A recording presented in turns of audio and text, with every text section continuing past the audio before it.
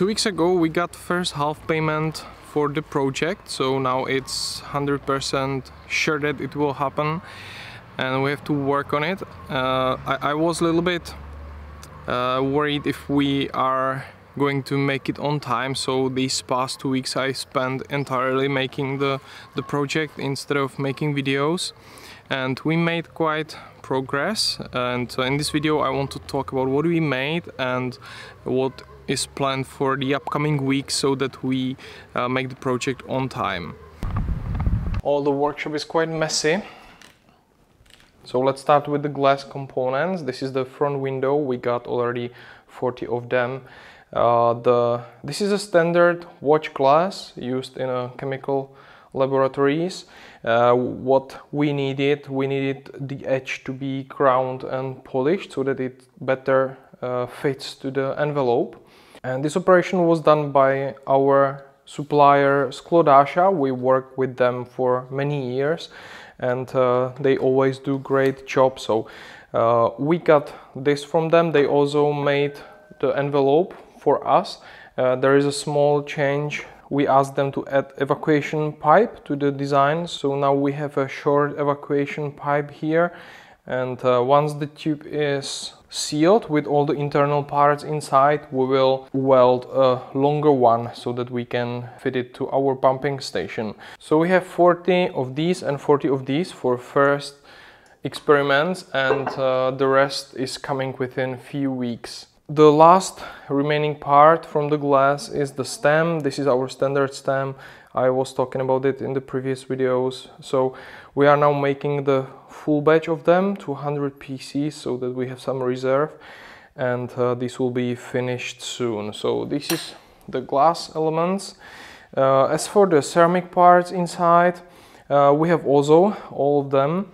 We have the insulator rings, we have the rods, which will be used for threading the digits on them, and the last part which was remaining is the ceramic tubing, which will be used for holding the stems. I took some parts here, I marked them with black, you can see it here so that nobody confuse them with the already clean parts here, so that I can touch them and use them in experiments.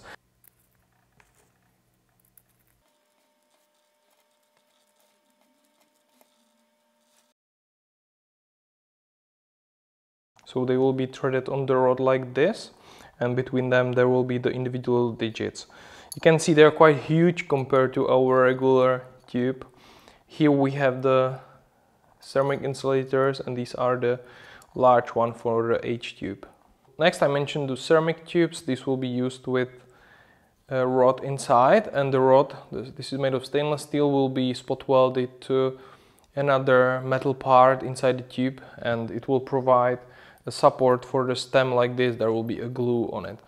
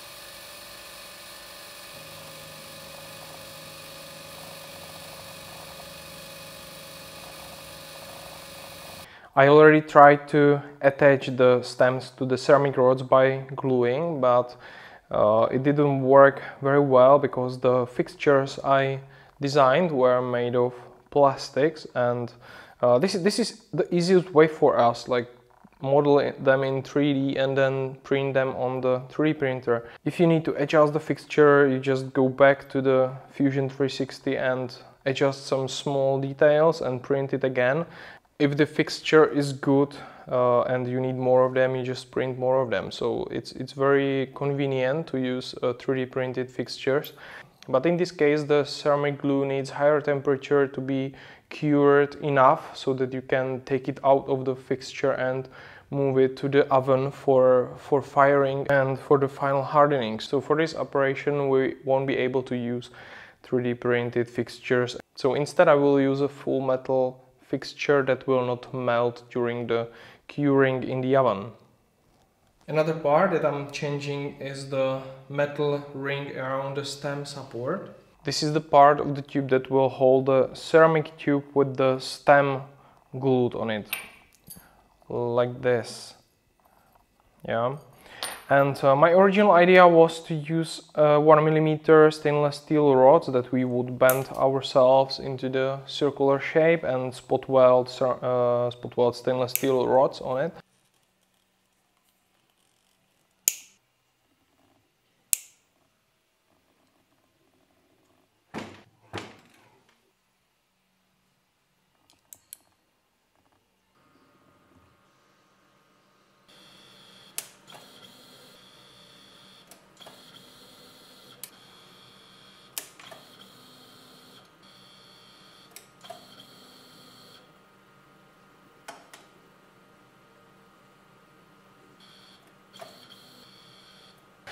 It turned out that welding the circular rods with the circular cross-section to another rod is very difficult, and it's definitely possible, but it's not reliable and is too tricky, and the employees would be struggling with it all the time because it tends to burn away, it tends to bend in wrong angles, and it's simply not good for series production. So instead of this, I came up with a different design. There would be flat sheet metal which will be bent and the rods will be spot welded to it. I got first sheet from Printed CZ. They have a fiber laser for cutting stencils for SMT application, so they can cut really fine patterns in thin stainless steel sheets. This is 0.2mm thickness, and in the final design it will be 0.3. This is for testing because we can receive these parts in 3 days. They are very fast. And the final parts will be made by etching because it's less expensive. As you can see, it's not very rigid. It can be quite easily bent, so if we want to use it as a support, we need to do something with it.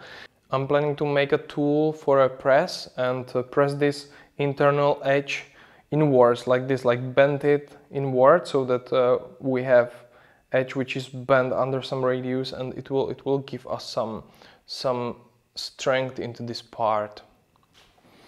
I have already a press for it. You can see it here. So it's old mechanical press.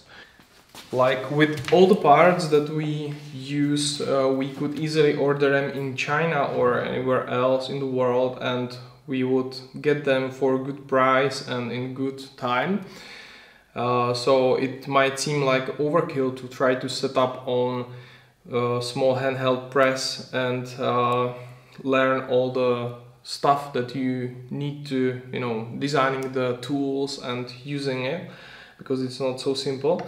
These small hand presses were always used in all the tube making factories. So I want to learn to use it as well. Even now we have small factories in Czech Republic, in Germany and everywhere, and they use presses like this to make their parts.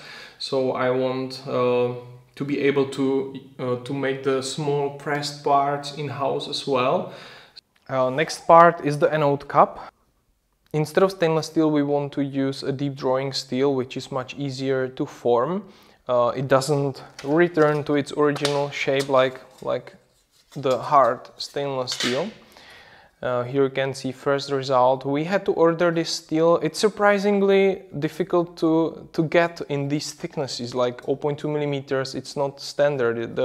You can get anything from 0.5 millimeter and up, but getting anything below 0.5 millimeter is really difficult. For this press forming, we have a local supplier. Again, I'm trying, if it is possible, I'm trying to use local companies. They need to adjust the tools, like the tooling, the dies for the forming, and they will have it next Tuesday. So next Tuesday we should have first part where the top part will slide all the way down around the bottom, so that all these like tabs will be bent down and it will be fully formed. So let's hope it should be next Tuesday, and once we have this will be the last part that we need for assembly of the internal system. Like not the last, we are still waiting for the digits. I will get to this later, but the digits are standard parts that we already know how to get. Okay, that's for the anode cap. Let's check out some other progress. Here we can see work of Radim, and this is the electronics for the panel.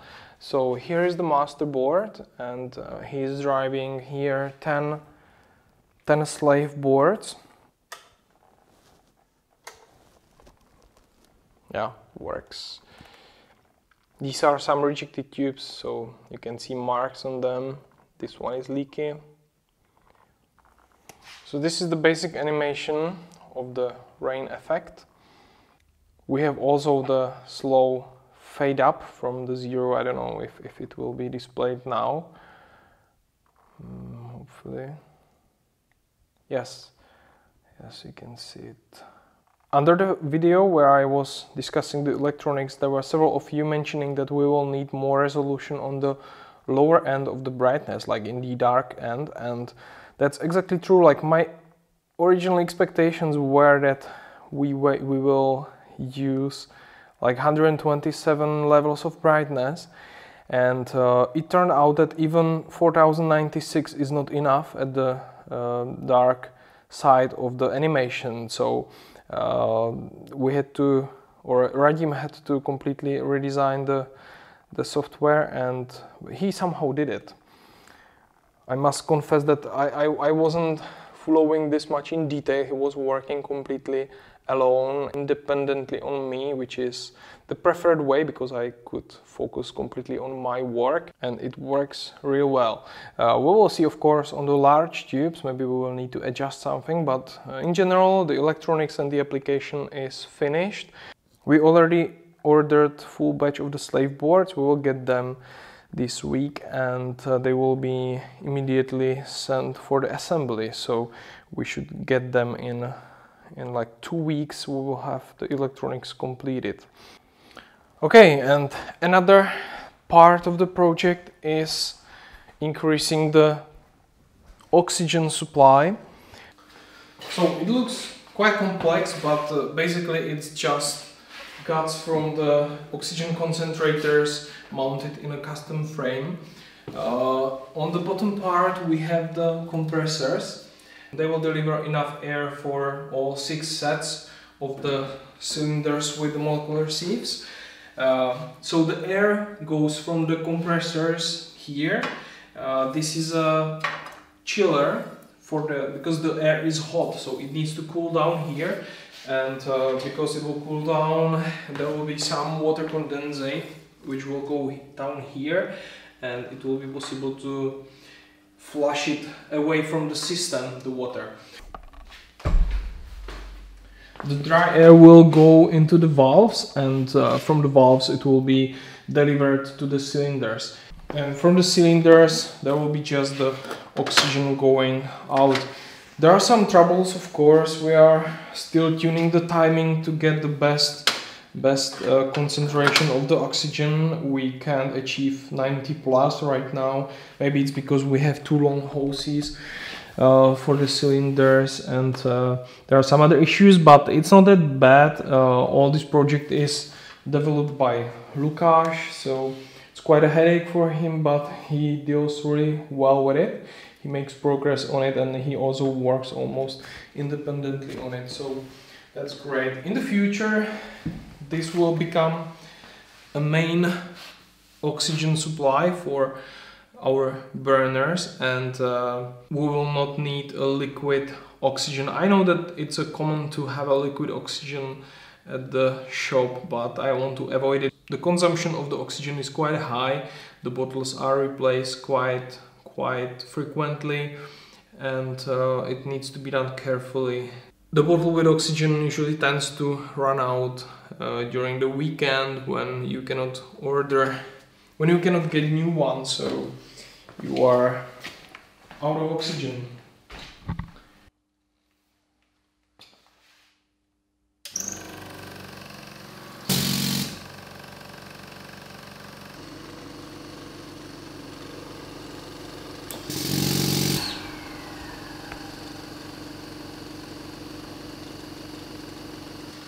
I was playing with it on Friday, and there is now really wrong timing currently, so we cannot get over 60% right now.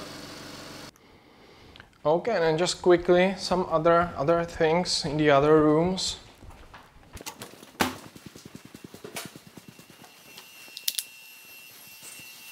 So this is the carriage burner for the lathe that we will use for sealing the front window into the envelope. The mount is finished, and the last thing I need to do is to put some valves for the gas and for the oxygen here.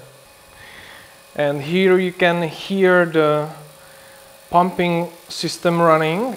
This is a new feature that we put here. So in the current interface we have several buttons here, like start pumping, then start induction, start filling, switch or swap the tubes and turn off. And now we have a new option here which is called cleaning. So what it does, once the shift is finished, Katka starts the cleaning, and the cleaning runs until 3 AM because she comes the next day at 5 AM.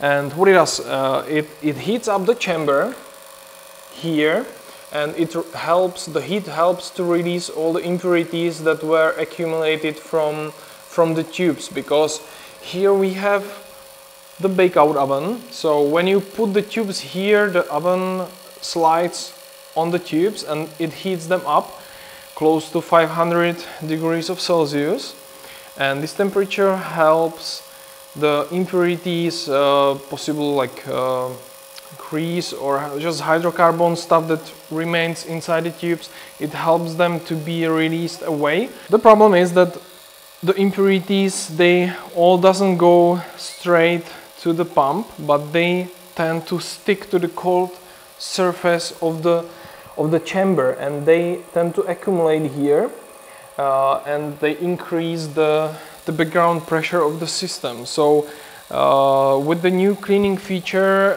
this will be clean, because we were running this cleaning randomly, manually. Now it's a regular procedure that is run every day, and it helps to clean the system. Like you can see that there is now already 5 times 10 to minus 7. It's been running from yesterday because now it's weekend, so it runs all the weekend. Why am I talking about this in relation with the H-tube? We have here a residual gas analyzer connected to the system. This device tells you composition of the residual gases inside the system. So what I want to do, I want to compare the footprint of the residual gases during pumping of our standard tubes, and then once we have the H-tube for the pumping, I want to compare the footprint and the residual gases of the H-tube, and the best scenario is that there will be no difference, and if there is difference, it will mean that we have some other gases being released during pumping of the H-tube, and this can indicate some possible problems or just differences. We know that the current materials works. We will use some new materials in the tube, so We want to be sure that they don't release any new gases or they don't change the structure of the gases that are released too much. These are the oxygen concentrators that will be replaced with the machine I showed you. Like, it will take roughly the same space as 2 oxygen concentrators, but it will deliver the oxygen like 6 concentrators.